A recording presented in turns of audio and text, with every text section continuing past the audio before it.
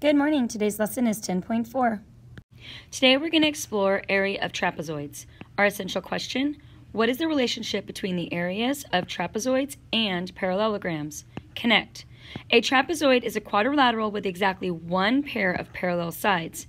The parallel sides are the bases of the trapezoid. So base 2, base 1. So these are my parallel lines. That's considered base 1 and base 2. A line segment drawn at a 90-degree angle to the two bases is the height. So there's my 90-degree angle, and there's that line, okay? You can use what you know about the area of a parallelogram to find the area of a trapezoid. So the materials are paper, but we can just look at the sample here. It says to draw 2 copies of the trapezoid on grid paper and cut out the trapezoid. Arrange the trapezoid to form a parallelogram as shown as the example here. So what they did is where that perpendicular line was, they cut it, and then they moved it to the other side, right? So how can you find the length of a base of the parallelogram? Well, you can add the length of the shorter base of the trapezoid to the length of the longer base of the trapezoid. So I would take the 6 units, let me move this down just a tiny bit. You're going to take the 6 units from here, and you're going to add it to the 3 units. So the base of the parallelogram is going to be the shorter side, which is 3 units, plus the 6 units, and you're going to end up getting 9 units. The height of the parallelogram, it's right here, there's my height, is 4 units. So the area of the parallelogram is this 9 units, where I added my base plus my height, times the height, where I added my 2 bases is the 9 units.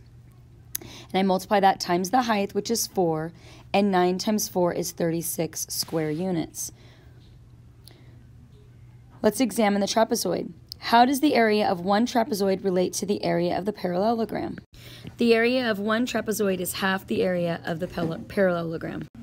Find the area of one trapezoid and explain how you found the area. So the answer is 18 square units, and the way I got that is I found the area of the parallelogram, which was 36. Remember, we did it just above. So half times 36 equals 18, because half of 36 is 18. Drawing conclusions. Identify relationships. Explain how knowing how to find the area of a parallelogram helped you find the area of a trapezoid. So just like a triangle, the area of each trapezoid is half of the parallelogram. Number 2, use your results from the investigation to describe how you can find the area of any trapezoid. So you're going to add the 2 bases together, the top one and the bottom one, and then you're going to multiply it by the height, and finally you're going to divide the answer by 2 or multiply by half. Generalizing. So it looks like this, actually. Let me write this out. So it's base 1 plus base 2 multiplied by the height, and then you're going to times it by a half, or if you take that off, you could just take this and you can divide by 2. Generalizing. Can you use the method you described above to find the area of a trapezoid if 2 copies of the trapezoid can be arranged to form a rectangle? Explain. So you can use the model that they used in the very beginning, but with a rectangle, the difference would be that you wouldn't be dividing it by half. You would just do the 2 sides together. So let's make connections. You can use the formula for the area of a rectangle to find the area of some trapezoids. So on this one, they want us to trace this and cut out the copies. So arrange the 2 trapezoids to form a rectangle and examine the rectangle. The length of the rectangle is going to be this 9 plus the 5, okay? So 9 plus 5, which equals 14 centimeters. So this plus this is 14 centimeters. And the width of the rectangle is right here. It's 3 centimeters. So the area of the rectangle is 14 times the 3 equals 42. So it says, how does the area of the trapezoid relate to the area of a rectangle? Well, the area of each trapezoid is half the area of a rectangle. And the way they get that is because when I'm doing this, I'm actually essentially, I'm putting another one right here, right? Kind of like we did when we had our square and we cut it in half and we had 2 pieces of triangle. We're doing 2, so this side is 5 this side, oh, sorry, this side is 5, this side is 9, and this side is 3. So I have one trapezoid here and one trapezoid here, right? And I'm putting these together. 5 plus 9 is 14, so I'm making this side 14. So 14 times 3 gives me 42 centimeters. So if we had this entire thing, one big rectangle, it'd be 42 centimeters. But I just want to find this green half, and so that's why I have to do a half of it. So half of 42 is going to be 21 centimeters.